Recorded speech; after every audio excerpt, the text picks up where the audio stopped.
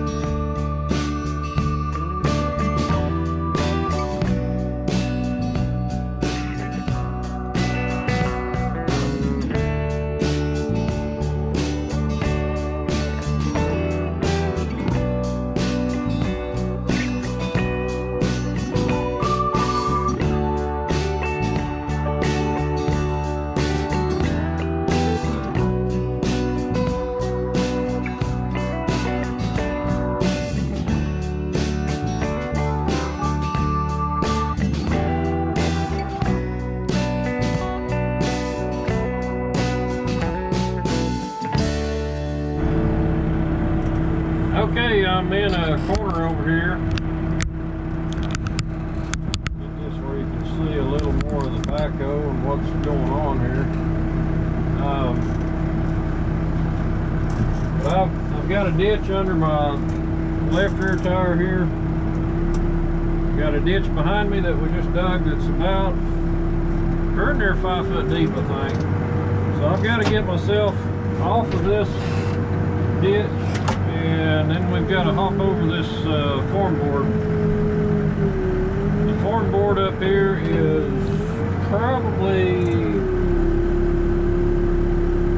I don't know, 14 inches tall, 12 inches, something like that. It's a 2x12 sitting on top of 2x4.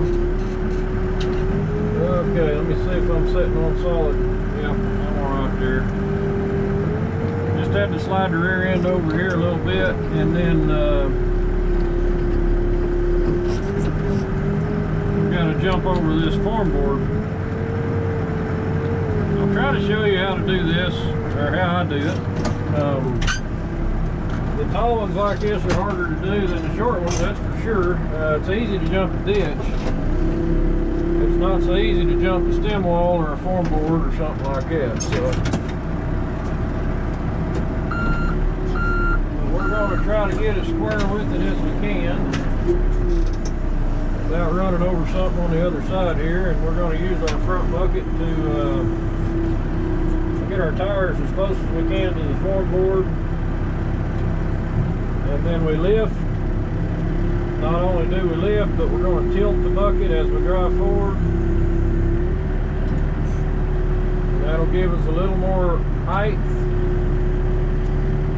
Now the problem with this one, if I set down here, I'm going to hit my fuel tank and my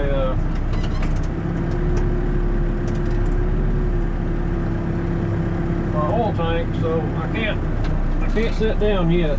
So what I got to do, put it neutral here. I'm going to lift the rear end up, put the backhoe. Okay, we just basically rolled the bucket all the way forward there. I'm gonna, now at this point, I'm gonna turn my bucket back flat and I'm gonna set it down. I'm kind of balancing right now. I'll set it down, and since I'm up higher in the air, I'm gonna try to keep my bucket solid. I'm not gonna float it, because when you get your back tires in the air this high, like I have to get over this board, sometimes you'll tip over even when you're in float. You don't want to tip. So then, once I get to the point where I need to come down, then I will actually float the front bucket. Let me see where it's at. It was just barely touching, so. And that got us over.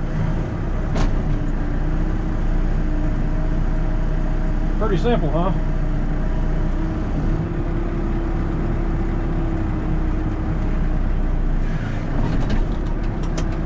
The reason I had to jump out is because there's so much dirt and there's not any room to drive back the other direction to come around, so the best option was to do what I just did there. But I do have, I did dig my ditch. This takes a little planning, but I did dig my ditch up close enough so that I could reach it from this side of the form. That way I don't have to worry about having one outrigger over it, one outrigger, you know. If this was a square corner here, it would have made this a whole lot simpler. But as you can see, I think you can see our form board our corner here is kind of a mess, and it's going to be hard to get this ditch. I don't know why they laid it out where they did, but this is where they want it. It's where I guess it's where the plan shows it. So that's where we're going to put it. This is like a main trunk line that comes out of the building in several places and goes into the main sewer. So I've never seen one quite like this that runs in between the buildings and then under the building and then in between the buildings. It's a little different than what I've seen before, but I'm not saying it won't work, it's just a little different. But anyway, it's we're bordering on 5 feet, which is about the point we're going to probably have to start stepping this ditch for safety. The OSHA rules around here say at 5 feet you must step or bench or slope your ditches. So a lot of people try to dodge out on that. These guys are pretty good about if we're in doubt, we'll bench it. It takes extra time, takes extra work, but it's safe and nobody gets hurt. Some companies see it the other way. They'd rather take their chances, and man, it drives me crazy when they do that. I've been lucky enough to not really have anybody injured or severely hurt or anything on the project I'm directly working on. I mean, I've been on jobs where guys have been hurt, but I've been fortunate enough, all the years I've been working, I haven't had anybody injured directly by me or, you know, with the people I'm working with. But just gotta watch out for each other and be careful. It could happen anytime, you never know. But I'm gonna be digging across this. I'm actually inside the building now. The ditch I've been digging is in between two buildings. There's like a hallway here that connects them. And but I'll have to hop out here in a minute and check grade. The plumber has got all these guys scrambling to get a bunch of stuff done before the inspector shows up. So he said, go over and dig that ditch, and we're gonna go over here and do this. So sometimes I have to check my own grade. That's all right though. Get paid by the hour, it doesn't really matter. I got a little deep down there. couple spots, but it's kind of holding some water. But they're gonna backfill with sand and gravel, so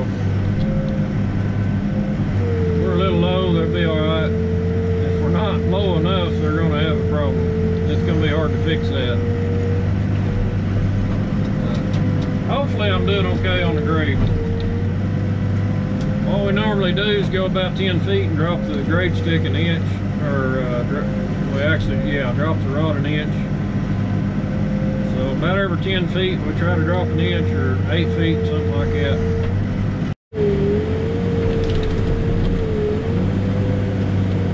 Yeah, we're about to get under this footing. And like I say, that offset in this footing is in a really bad spot, but that's where they told us to put the pipe, so that's where the pipe's going. I'll have to dig a little bit over to the side.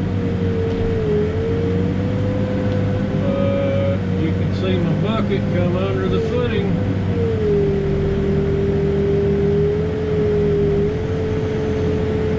There we go. Well, lost my bucket full of dirt.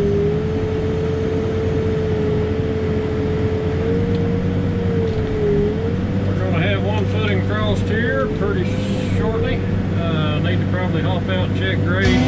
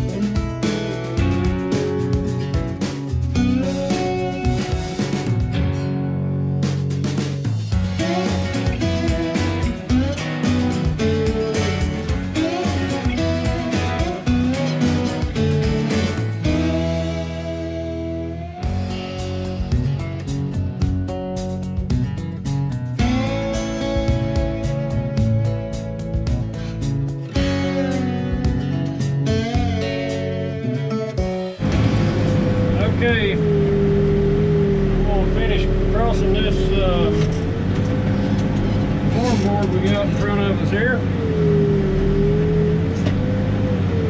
The way I'm going to do it is basically get straightened out here a little bit, and I'm going to set my front tires down on the ground. I've got a long way to go here. So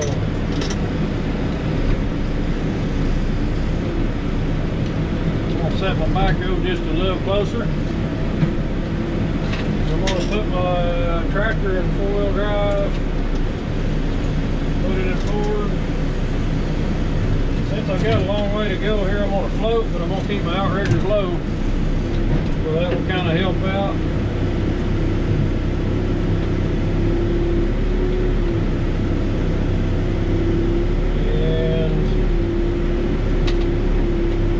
Almost over it.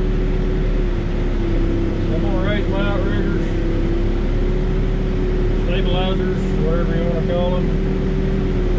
And I'm going to start lowering my backhoe down and outriggers up so we don't hit.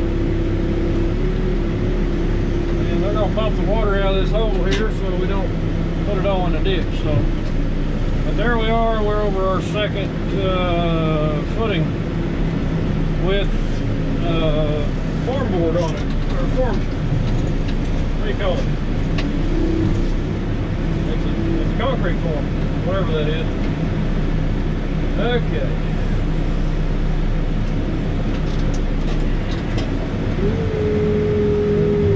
We're going to have to dig with one outrigger up on this side like we did on the other side. So that's where we're at right now. As soon as I get that one pumped out, we'll continue digging here. To me, the backhoe is one of the most interesting pieces of equipment on a job because there's a lot of things it can do a lot of people don't understand. Crossing ditches, crossing stem walls, crossing form boards, that's stuff that, you know, not everybody understands how it works or how it can be done, but it can be done.